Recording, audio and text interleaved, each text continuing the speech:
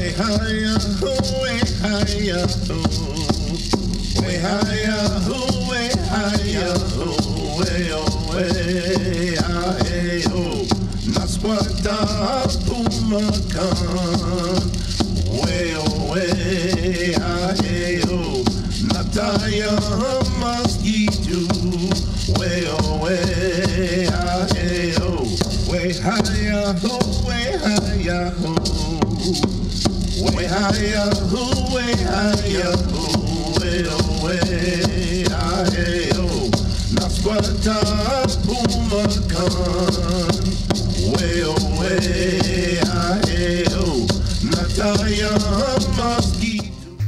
Kwekwe, Kawi, Suki Wamsakuk, Otam, Pokaset, Niswa, Anakamuk. Welcome, I am Black Eagle, from the village of the Pecasset.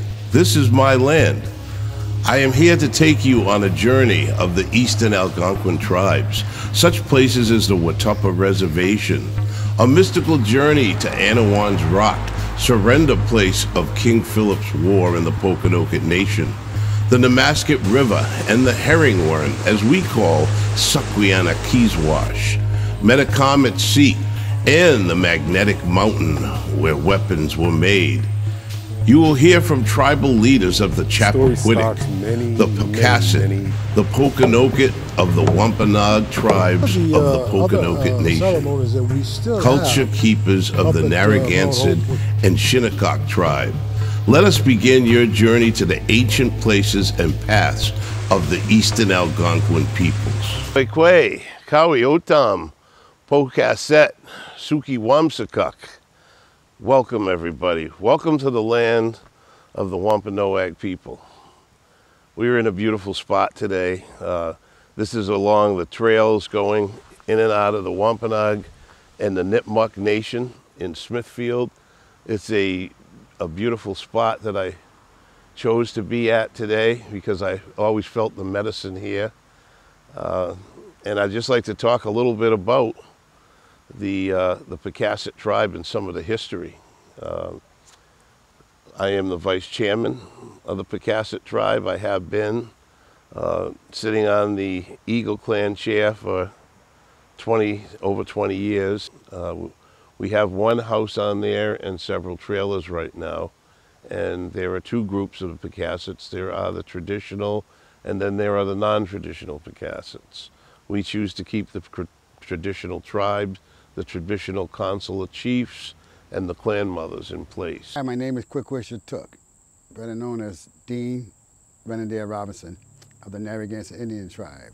And I'm with the Eastern Medicine Singers. As an Eastern Medicine singer, we preserve the culture by language.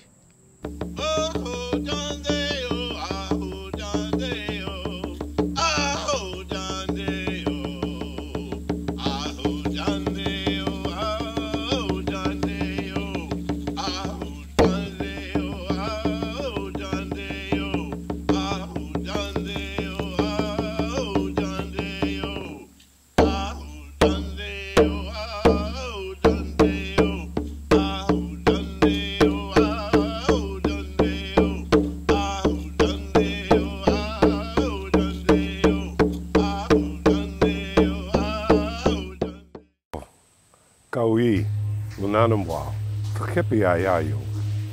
I am Lunanamwal of the Chappaquiddick tribe of Massachusetts, Pocono, Massachusetts people.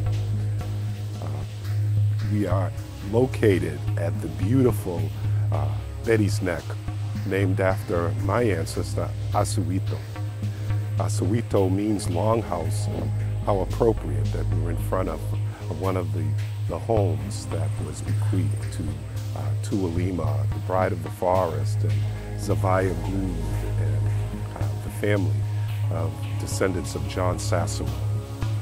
I was recently asked, what does the herring run mean to you?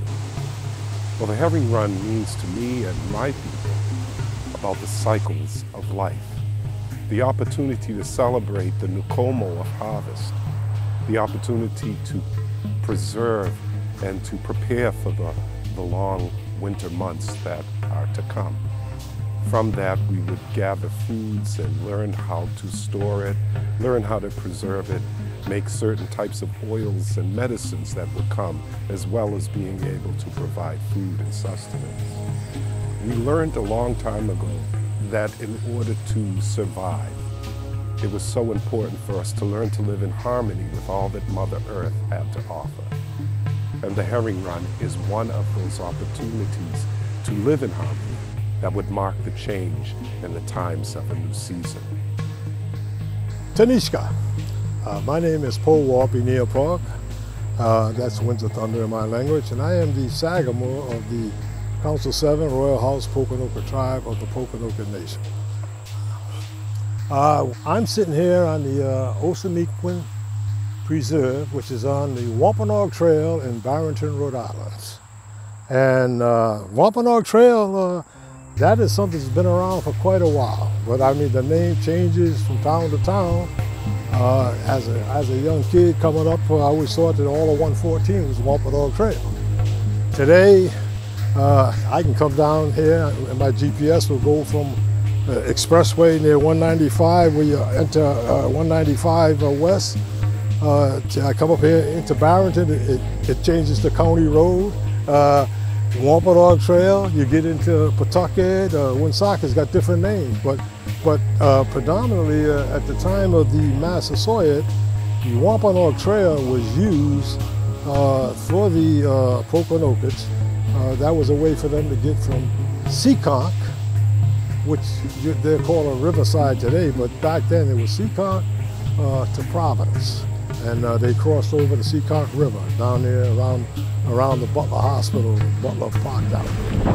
And that's basically how they got there. They either went by dugouts or they crossed over at a low point of the river where they could cross.